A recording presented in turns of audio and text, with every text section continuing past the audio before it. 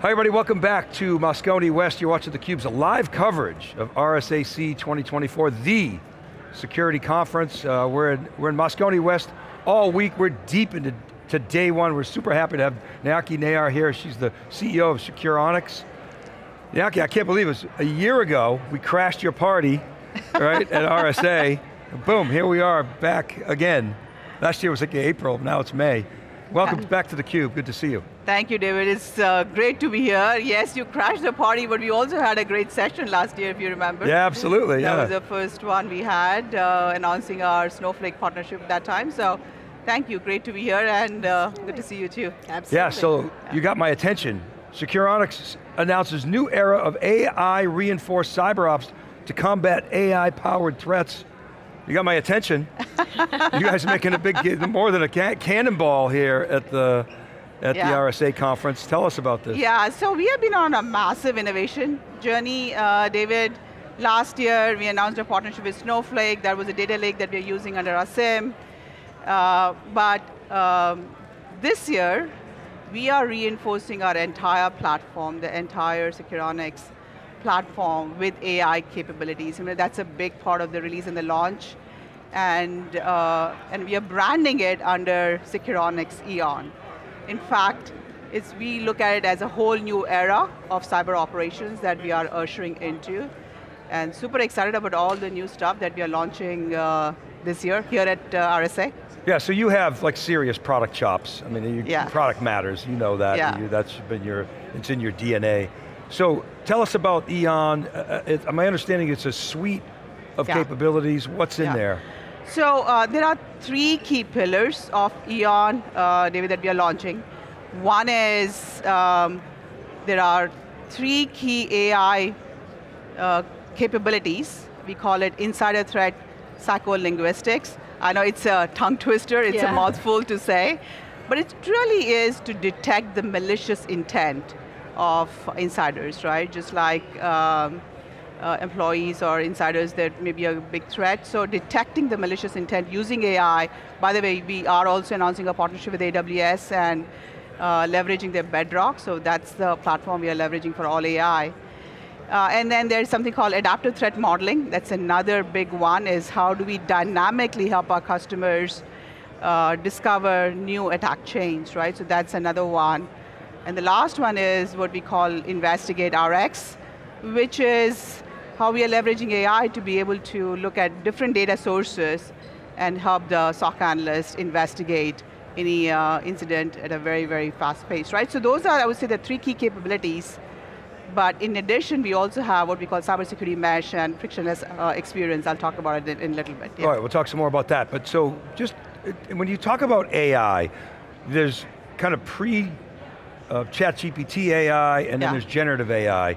And you guys have been, everybody's been doing AI for a long time, but can you help us understand where the different types of AI fit?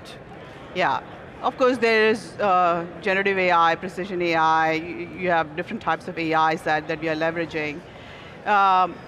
We are definitely, for the psycholinguistics capabilities that I was mentioning, we do use the generative AI, LLM capabilities to be able to detect the malicious intent of the user. But similarly, precision AI for us to proactively discover any kind of threats that customers may have in their landscape, right? So that's another big one. And GPT kind of functionality where we call it, where you can ask a question like a policy genie and it'll automatically respond to you, collect all the data and respond to you at your fingertips. So it's really, from a experience perspective, what used to probably take days or weeks to detect a threat and investigate and respond should truly take minutes or seconds. That's the big transformation and evolution that we are bringing to the entire space. And Bedrock obviously gives you the LLM optionality, which is, I think, really important. Yeah. Llama 3 comes out, sets new benchmarks. Yeah. We know there's going to be GPT-5 is going to come out, and not that you can get GPT-5 in Bedrock. We'll see how that all works out, but there's Anthropic and Mistral, and they're just constantly leapfrogging each other. So how do you think about the LLM ping-ponging, and how do you sort of determine when the right fit for the right job? Well, I mean, I let the engineers, the data scientists figure out what's the right fit for the right job, but we are definitely, of course, leveraging Anthropic, right? The cloud version 3 that we are leveraging right now, and 4 is coming up, so we'll be moving to that very, very quickly. But you know, David, what I'm super excited about is the speed, like the speed at which we are now able to provide that. Compressing that cycle that you talked about. Yeah, this cycle. Before. What literally, can you imagine the tedious manual heavy lift that they had to do before, which was all manual, to automating it? What they used to have L1, L2, analysts doing all of that stuff manually. Now, we call it AI agents doing all the L1, L2, and even L3 kind of stuff, and having humans do more advanced work, right? Well, so that's where... Yeah, that makes it incredibly attractive, though, from a value prop standpoint, because when you can shorten that time to value, you can speed time to ROI, and so, you know, I don't have to convince you that this is a good financial decision and a good security decision. You know, 3 things we really raise a focus in our models, or in everything that we're doing in AI. The speed which we deliver the results, the precision with which we deliver the results, and the efficacy. So I always tell my team, speed, precision, and efficacy is extremely important for us to get the outcome and get the true transformation for our customers, You know, go ahead, please. No, I think that, you know, this launch is such a big deal because I think it does really kind of cement your legacy. How are you talking with cybersecurity teams about the challenges that they're facing on a regular basis? Like, what are their priorities in terms of the biggest challenges that they're facing? You know, you put yourself in a CIO's or a CISO's shoes, their world is turning upside down, right? Like I said, we call it attacks powered by AI. You know, if we thought it was bad, it's going to get really worse, right? Threat actors are using AI. They're not just more malicious and destructive, but extremely disruptive to an organization. Then you pair that up with, I call it a digital tsunami. Tsunami of clouds, tsunami of data lakes, tsunami of devices, tsunami of IT, OT. I mean, this ever expanding attack surface that they have to now manage. And then you layer that in with what we call skill issues, resource issues, budget issues that they have to face with. But the most critical thing, or the important thing that every CIO, CISO is now facing with is the regulatory and compliance pressures. Oh yeah. Right? Where just like a CFO is held accountable for the financial disclosures of a company, now a CISO is held accountable for the security disclosures of the company, right? I sit on a couple of boards myself. I'm on the audit committees of those boards too. And every audit committee, company is now required within 4 business days, if there's any incident, right, to release that SEC requirements. And then not to mention the quantum puzzle, fast forward 2 or 3 years, the entire quantum era, right? So you look at all of this, all the way from attacks powered by AI to the digital tsunami that they have to now grapple with, resource and budget issues and regulatory and compliance pressures. There is no winning here. There is no winning. You know, I have a question. It's a pressure cooker for a CIO or a CISO. I have a question for you. You said you sit on a couple of boards. Yeah. On the boards on which you sit, is there generally more than one person besides yourself who has security chops and knowledge? No. Because that's a huge industry challenge that, that I'm running across, is that, so you're trying to, we're saying, CISOs, you have this responsibility that you have to bear, but you can't bear it without budget, and so you have to go get that from the board, and I think it's a big challenge. It's true. I mean, on both the boards that I'm on, especially on one board, I'm the only person who has the tech and the IT and the security background, right? There's no one else, right? So, there is that skills shortage. Another one, there are a couple of us who have that skills and who have that knowledge. But you're spot on. The boards are also struggling because, you know, you put yourself in the board shoes. All this sounds extremely geeky, right? All they care about is, can you make sure we are not attacked? But if we are, right, how fast can we recover, right? So it doesn't disrupt the business. I mean, those are the two big questions they have. And Yeah, and by the way, we still need to make money. Yeah, I mean, and just, keep our shareholders happy, so there's that. Exactly, right? To make sure there's no business disruption and recover as quickly as possible so that you don't impact the bottom line. A lot of the board too, I mean, CISO will present, maybe even quarterly. A lot of times, I talk to board members and they're like, they present all these stuffs and these acronyms, and I don't, to your point, I just want to know, what are you doing to reduce our risk? Are we safe? Yes. Right? Are we good?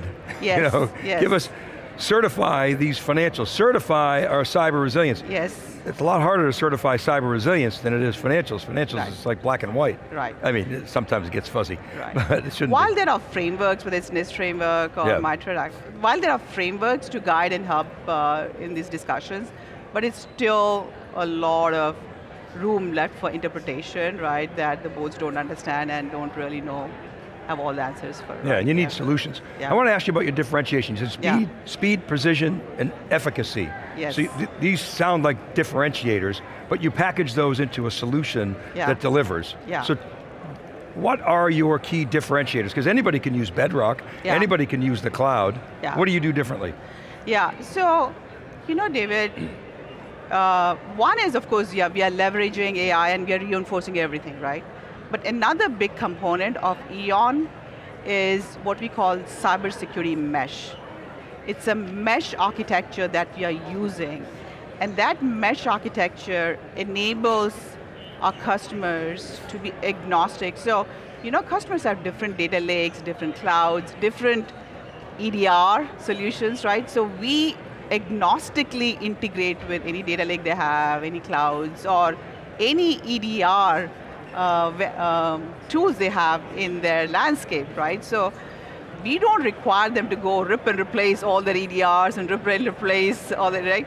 We agnostically integrate, so we go where the data is, right? We run our analytics on wherever their data is, which is a massive differentiator. So unlike all the other vendors where they want to rip and replace the entire thing and say we are the only solution in the market, while we have a solid platform with SIM and SOAR and UEBA and now reinforced with AI, our cybersecurity mesh architecture truly enables our customers to run agnostically, to run on any data lake, any cloud, and also integrate with any of the EDR vendors. Yeah, that is, so okay. It's a massive differentiator. Because you've been in the SIM space forever, right? Right. That's your background, but so it's this mesh architecture that is really, you see on top of the data cloud, or any data cloud actually.